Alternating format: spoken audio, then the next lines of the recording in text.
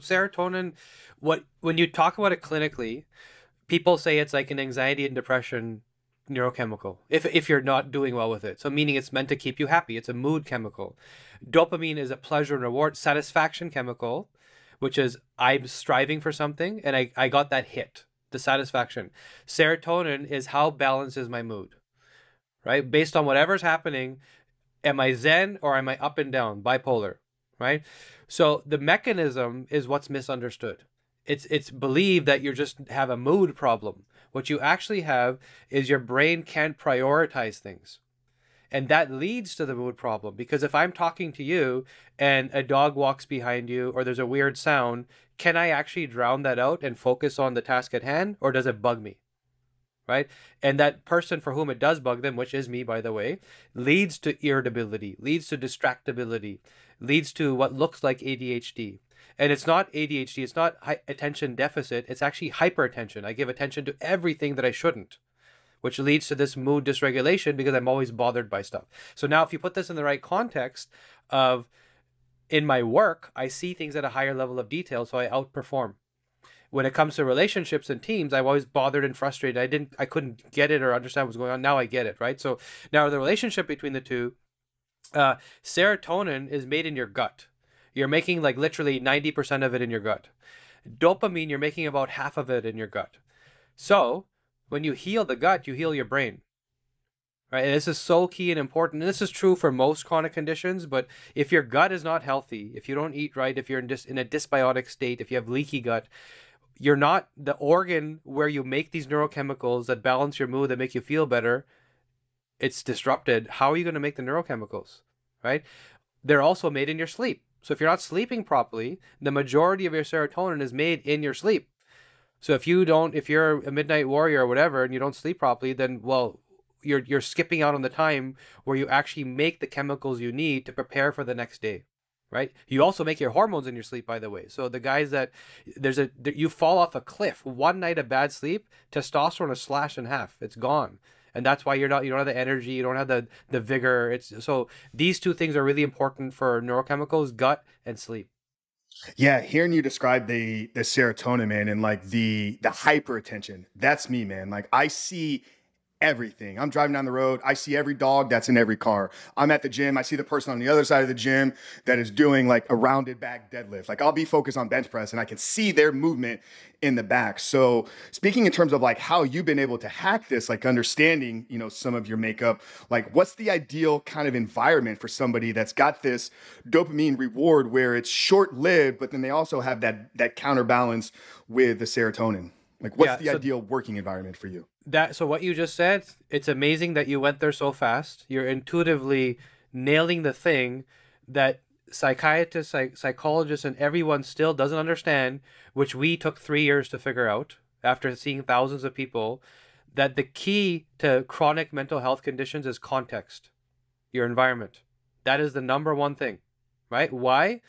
If I'm designed to be a warrior, meaning I'm designed to seek reward and do amazing things and take big risks. If I don't do that, I'm still wired this way, and I come back to status quo. So what am I going to get? Depressed.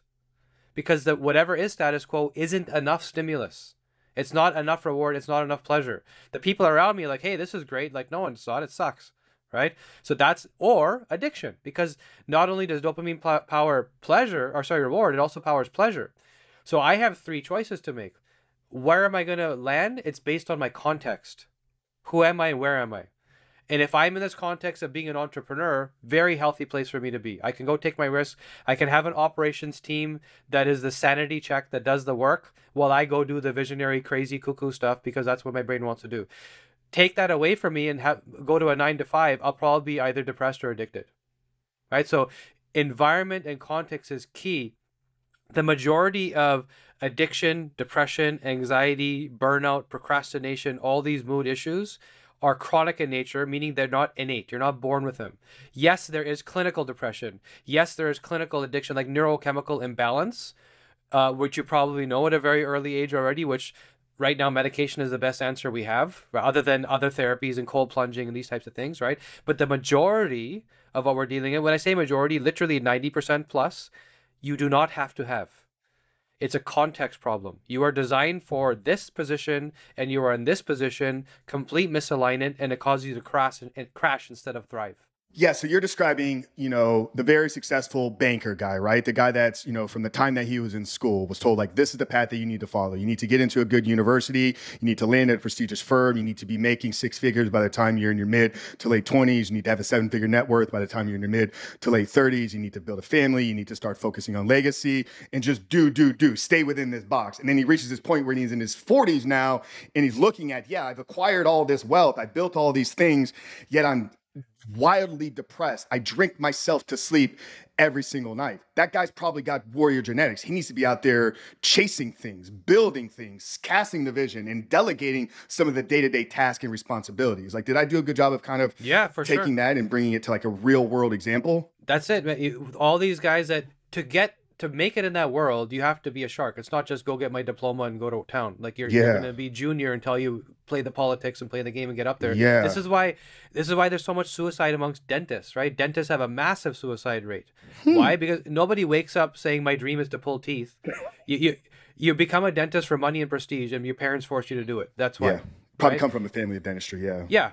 And so if you do that and the reason you picked a career and you're like half of your day goes into this thing for the reason of money and prestige, you're not, and the person that can actually make it, get through dental school, open the practice, succeed as an entrepreneur and make it work, they're probably not wired to be an academic dentist, right? They made it happen.